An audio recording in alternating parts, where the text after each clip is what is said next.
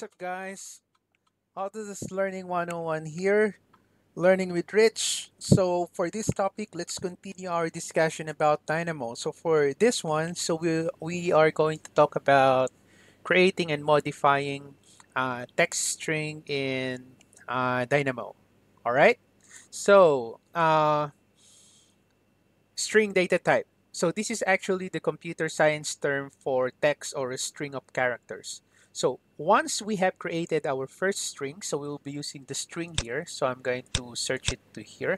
So I'm going to type string. So this is the node that we'll be using. So if you know the library, you can go to your input. You can go to basic, and then you can click the string here. Or in my case, I always search it from here, much more faster. So I just type the string, and then there you go. This is the string. All right. So once we have created our first string, so we're going to cover some commonly used nodes that use string data as an input. So in AEC, our workflows, strings or text are frequently used in similar ways to a text parameter on Revit. Okay, so maybe it will be a mark or a key value or some other identifier for objects or data. And sometimes they are used as nodes or complete sentences. All right, so let us start now. So enough with the introduction. So I'm going to key in here some text string. Okay, so let's say the quick brown fox jumps over the lazy dog. Period. All right, so this is now my string. Okay, so let's begin with this node. Okay, so we call this node that is called change case. Change case. There you go. So change case. So this is an extremely useful tool or node in Dynamo. Okay, so let's say for example, the standard in your company on the project browser, the floor plans names needs to be in uppercase or smaller case. So this is the node that is extremely useful. Okay, it will quickly change your text case into a uppercase or lowercase. So as you can see, our string change case node here, it has two inputs. So we have string and upper. So I'm going to connect the string here. So there you go. And then if you hover your pointer to the upper input, so as you can see, we need to have a boolean here. Okay, so if it is true, it will convert to uppercase. So if it is false, it will convert to lowercase. So let's look for boolean. So again, I'm going to hover here and then look for boolean. So there you go. So there's my boolean. So I have here true and false. So I'm now going to connect this here to upper. Okay, so if it is false, the output will be small letters, lowercase. So if I'm going to change this to true quickly, okay, so it's a very powerful tool. So as you can see, it quickly changed the case of our string here to uppercase. So if you select your true, so true, false, right? So pretty useful, yeah? Okay, so the next node that we will be using is let's say change case. What else? So we have replace. Okay, so let's look for, do we have a string replace search here? Okay, so replace. So this one. So I'm going to click that one. There you go.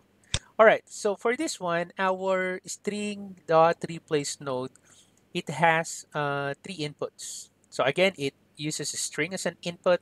So another is search for. So again, it's a string, and replace with, again, it's a string. So we have the three inputs of strings here. Okay, so for the first one, so let's say for example, the standard in our company, instead of space, we need to put an underscore there. On my previous company, we used to do that. So we use underscore. All right. So what if you have a lot of floor plans and you need to replace all those floor plans? So it will take a lot of time to change it manually one by one. So instead of that, I'm going to use Dynamo. So what I'm going to do is I'm going to connect this string here, okay? And then since we need to use a string here as an input for our search for and replace with, so I'm just going to copy this, the standard Control C and then Control B. So Control C and then Control B. All right, so there you go. So I'm going to change this one, backspace.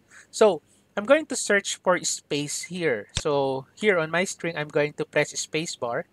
It's not blank. There's a space on that. And then I'll just click outside.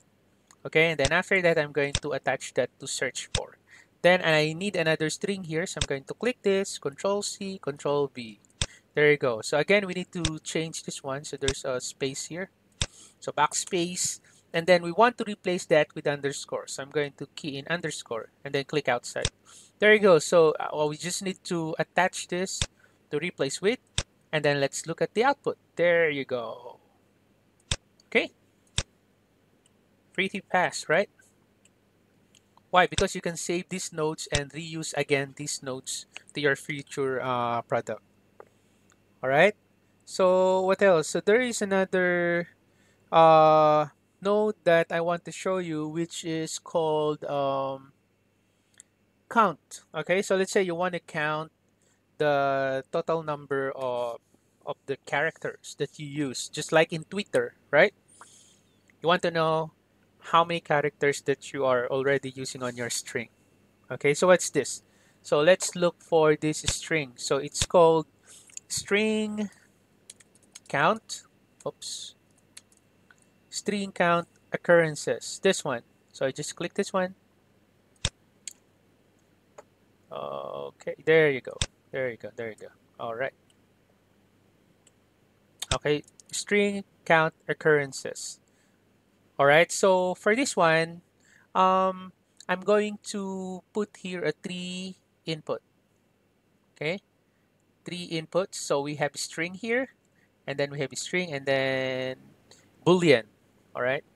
Have a boolean here. So let's say you want to count how many is the, oh, I'm sorry, just a correction. It's not the total number of characters that you use in your string here. So it's just the occurrences. So let's say, for example, you want to count the total number of spaces that you use in your string. Okay, so we can use this one, string count occurrences. So again, I'm going to attach my string here. Okay, and then I'm going to copy another string. Oh, I already have the space here. So I'm going to use this. So I want to search for the space and I want to know how many spaces that I have on this string here. So I'm going to attach it here, search for. There you go. Okay, so for this one, I don't need to use my ignore case here because I'm not looking for any letters or word. Okay, so I'm just looking for a space here, so I'm not going to put here a boolean, so it's not necessary. Okay, so I'm just going to use this one, and then as you can see, there you go. So the total number is 8, right? So you have here 8 spaces. So if you're going to count it, 1 2 3 4 5 6 7, there you go, 7 8. All right, so we have 8 occurrences of spaces. So it's correct. All right, you have underscore here. You have 8 underscores. So 1, 2, 3, 4, 5, 6, 7, 8. All right, so that's your string count occurrences. Now for the string length, so let's say for example the character total number of characters that you use on your string. So this is now the string length. So this is the one that I'm talking about. So string length. There you go. String length. So probably I'll just put it here. Okay, so where's the string? I'll just attach it there. There you go. Okay. So as you can see, there's the total number of string that we have used here. So we have total number of 44. So let's count. So if you're not sure, but this is obviously 100% correct. So just to make sure, Okay, so 1, 2, 3, 4, 5, 6, 7, 8, 9, 10, 11, 12, 13, 14, 15, 16, 17, 18, 19, 20, 21, 22, 23, 24, 25, 26, 27, 29, 30, 31, 32, 33, 34, 35, 36, 37, 38, 39, 40, 41, 42, 43, 44. Okay, so that it's like in Twitter. So if you want to know the count of the string that you have used in your string, so you can use this one, string length. And then, if you still remember, we have a topic wherein we split our numbers. We create a list of numbers. You can actually do that as well in your string. Okay, so we this node is string split. Okay, string split. Okay, there you go. So there's the node that I'm talking about. So string split.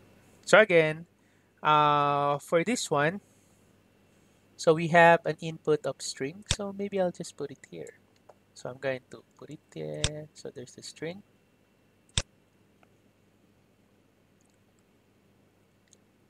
Okay. And then after that, as you can see the output here, function. Okay, so separator. So let's say, for example, I'm going to put my space here. So I put it there. There you go. So there you go. All right. So as you can see, it lists here the string that we have used here with the separator of space bar. So as you can see, the quick brown fox jumps over the lazy dog. Okay. So they're being separated by the string here. Okay. This is very useful if you're importing text format data into Dynamo that's extremely well organized. So maybe data that uses commas or semicolon to separate clusters of related information. So it's something like the CSV or the comma separated values format, or maybe you need to import a list of email addresses from an address book that uses the less than and the greater than symbols to denote an address or a hyperlink. Okay, so as you can see, Dynamo is not just for numbers, so it can be quite powerful in analyzing and modifying the text data in your projects, and you're building information model in Revit. Okay, so hopefully you learned something from this video. If you have any comments, questions, or suggestions, just put it on the comment section below and I'll get back to you as soon as I can. Thank you for watching. Have a nice day.